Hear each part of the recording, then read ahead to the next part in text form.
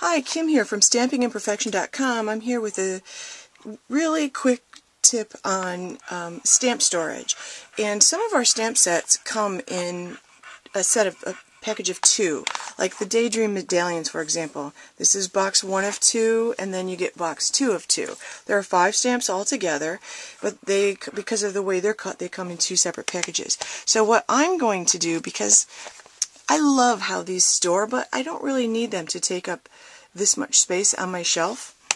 So what I'm going to do is I'm going to take one of these boxes, and you'll notice they come like this. So I'm going to take this out, and I'm keeping this circle, because this circle, when I remove the this paper backing, this will work great on one of my clear sets, or one of my clear blocks. That'll work great. Now I have a circle image that I can stamp. Like, that is so perfect. That's like getting an extra stamp in my pack.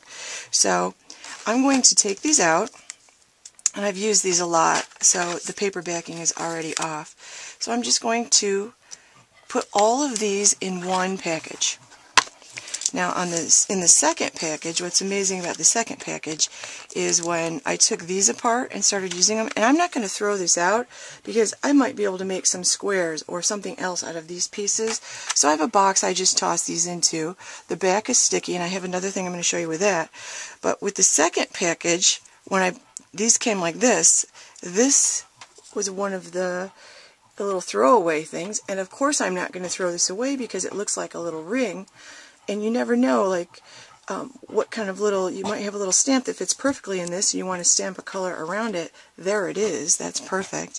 And then the center of the last one is a smaller dot. So this will make a perfect circle stamp. So I'm going to put all of these in one package, just like this. They store quite nicely.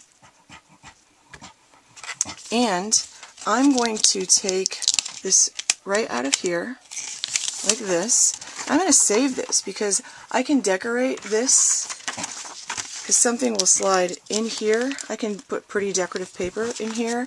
I can use this for embellishment storage. I made a video on that. I created this with my Digital Studio, and I use it to store my pearls and rhinestones and googly eyes, and I keep it right next to me with on a shelf. I also did a quick video where I just used a couple of punches, a stamp, picked a designer series paper that I liked, and I put a pad and a pen on the inside. The designer series paper is so perfect for this because it's two-sided, so the inside of that looks beautiful. So save that second case, and now you can store the single stamps that you bought that we now sell, and you can decorate it any way you want, or you can create a great gift out of this. So it's just a great thing. So I'm going to take this that I just pulled out, I'm just going to fold this part back, and I'm going to put this now, I'm going to slide it on the back. In the back here, I slid that in the back so that I can see all my images. Now another thing that I do with a lot of my stamp sets is I take the stickers, because I have a lot of trouble.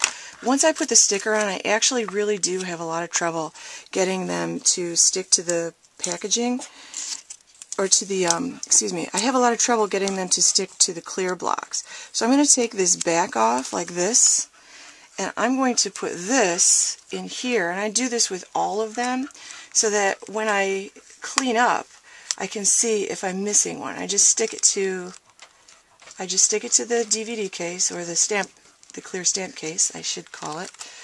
And then I know when I open it up, if one is missing, then I know that it's missing because I have all of those. I'll stick all of those on. So that's another tip. Now, something else that I saw,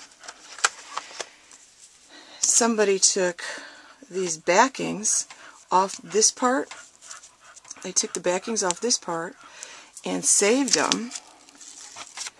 And she used that as a stencil for when you want a sponged background around your stamped image. She used these as a stencil for that background image. So I'm going to store those inside this case too, so that I can have that as a stencil for my stamped image. So that's just a few quick things to help you store them in a slightly smaller area and utilize more parts of that. So the Daydream medallions, don't throw that extra stuff out. You just never know what you're going to do with it.